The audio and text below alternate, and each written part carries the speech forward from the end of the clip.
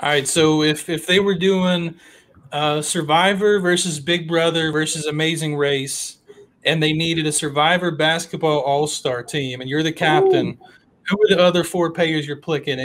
And you can't pick Scott Pollard. Well, yes, he would have been one, and then RIP to Cliff too. But I have to go with my boy Tommy Sheehan because not only do we got the chemistry, but he has a little height, so that's number one.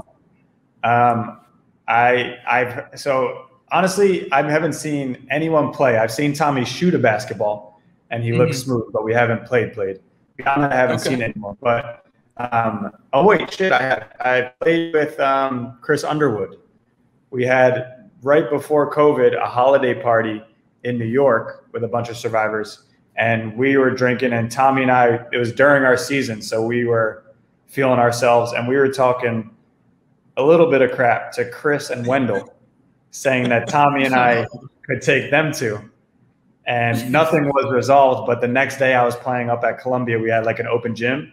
And I shot the offer to Chris, Wendell, and Tommy. Tommy was going back to Long Island, Wendell back to Philly.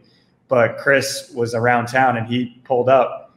And he's not bad. He's got the athletic genes in him. I think he played football in college, but he can make it happen on the court too. So it's got to be me, Chris, Tommy, Wendell.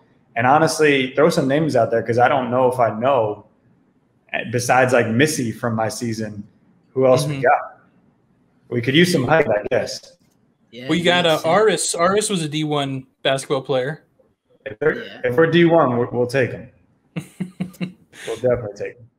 To watch the rest of the interview, make sure you click on the video that is appearing on your screen right here. Click on it. It's awesome.